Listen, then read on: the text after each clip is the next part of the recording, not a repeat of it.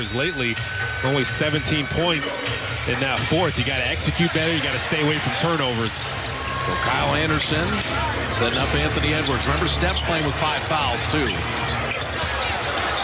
Edwards the step back and rimmed it out. Poole tried to save it. I'll tell you, the Warriors have had some rebounds with 29 as fouled out of the game. Austin Rivers in. Curry turns the corner. Draymond down the lane. On the kick out to Wiggins to hammer it down. Wiggins saved that. Edwards. With Steph having 5 fouls. Inside to Anderson. A couple pump fakes. Warriors stayed down. Taurean Prince missing that 3. Anderson batted it out.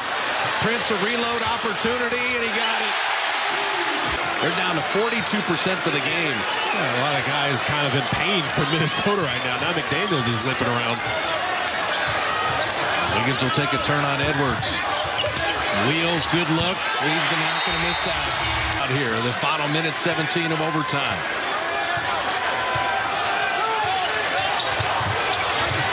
Anthony Edwards. Wiggins staying with him. Edwards to the rim to lay it up and in. Left counter move all the way.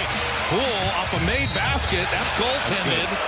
And so Jordan, a 94-foot sprint, makes it a single position. Short. Got to get back. You don't need to foul. You don't need to foul. You got a 9-second difference, game and shot clock. Just got to get one stop and then hit a 3.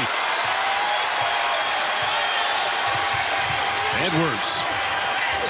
The step around. Naz Reid 3. The track down rebound. Reid got it.